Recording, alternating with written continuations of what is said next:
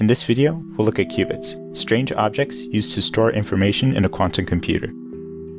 We'll also look at how we can manipulate a qubit by passing it through different logic gates. To start, let's review the workings of the qubit's simpler cousin, the classical bit. Bits in classical computing are objects that can either be in a state called 0 or a state called 1. All information in classical computing is stored using bits, and they can be manipulated by passing them through logic gates. For example, the NOT gate turns a 0 bit into a 1 bit, and vice versa. Qubits, at first glance, appear rather similar. A measurement gate will inform us that a qubit is either 0 or 1. By using the quantum version of the NOT gate, labeled with the letter X, we can convert a qubit measured as 0 to a qubit measured as 1. Passing a qubit through a reset gate will cause it to always be measured as 0. However, the effects of quantum logic gates extend beyond what's possible with their classical counterparts. To see this, we'll experiment with a variety of additional gates that produce strange effects, revealing the true nature of qubits in the process. We'll start by focusing on the Hadamard gate. If we reset a qubit, then send it through the Hadamard gate, you find that half the time we measure it as 0, and half the time we measure it as 1. The same thing happens if we use a qubit starting in the 1 state. From this, it might seem like the H gate is just randomizing the qubit. If this was the case, we'd expect that 2 H gates in a row would have the same effect, the second gate just randomizing the qubit a second time. But when we perform this experiment, we find that the qubit is always measured as whatever it started as. What this tells us is that the qubit carries more information than just whether it's 0 or 1. More specifically, it's useful to say that in between the 2 H gates, the qubit remembers that it's in between the 0 and 1 states.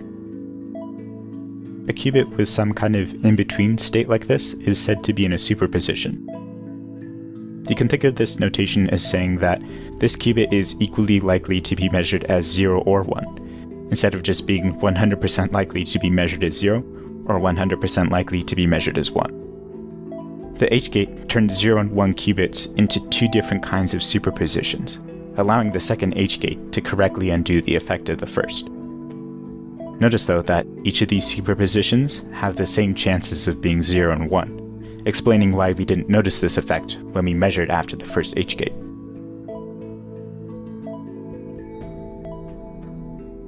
Let's now use this effect to get a better understanding of measurement. Like we saw before, placing a measurement after an H gate produces random results. This makes some amount of sense because it's the most accurate picture we can get of the superposition with such a blunt measurement. Let's now try placing a few measurements in a row. Surprisingly, they always agree with each other. This tells us that the measurement isn't just randomly reporting some possible state each time. If it were, we'd expect the results of each gate to be uncorrelated. We'd expect each measurement to act like an independent coin flip, paying no attention to the other's results. This tells us that the measurement isn't just passively noting things down, but is actively changing the state of any qubit it touches, such that later measurements produce the same result. Specifically, the measurement gate works by randomly selecting one of the possible states, then making that the only possible state. This effect is called collapsing a superposition. The reason we still call this the measurement gate and not the collapsing gate is because there's no known way to directly measure the properties of a superposition without collapsing it.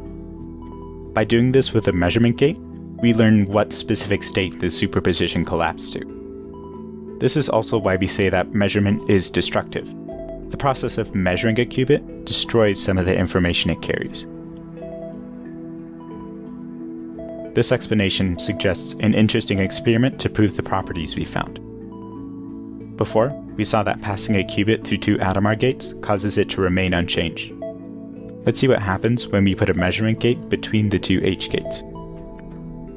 Since the measurement collapses the qubit, we see that the second H gate now appears to randomize the qubit, just like the first. Recall that this mirrors the behavior we would expect if the H gate by itself acted like a randomizer. This tells us that the randomness we see is not a property of the H gate itself, but a property of measurement.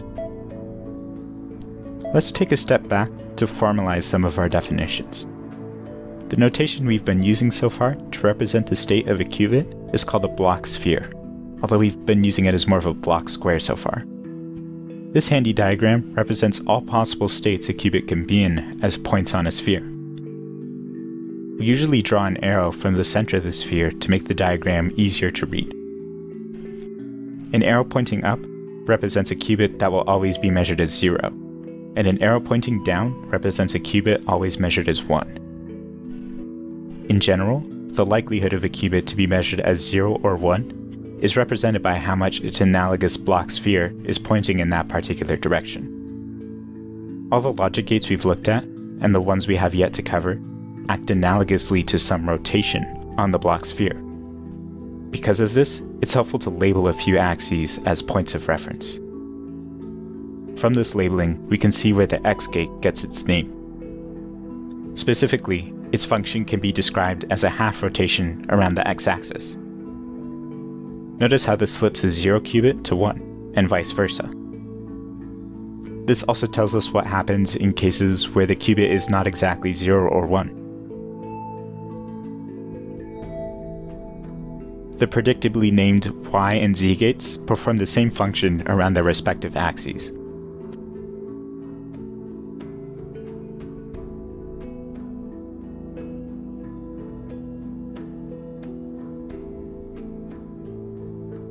More generally, we can talk about Rx, Ry, and Rz gates that rotate along these axes by some specific amount that we get to pick.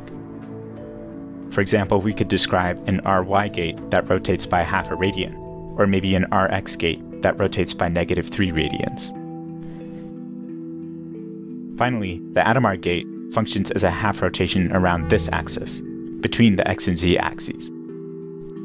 This half rotation gives us an intuition for why applying it twice seems to produce no change.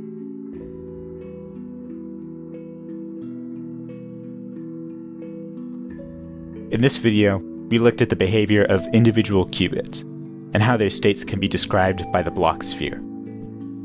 We also explored how a variety of quantum logic gates can be described as rotations on the Bloch sphere, and how the measurement gate collapses qubits down to one of two states.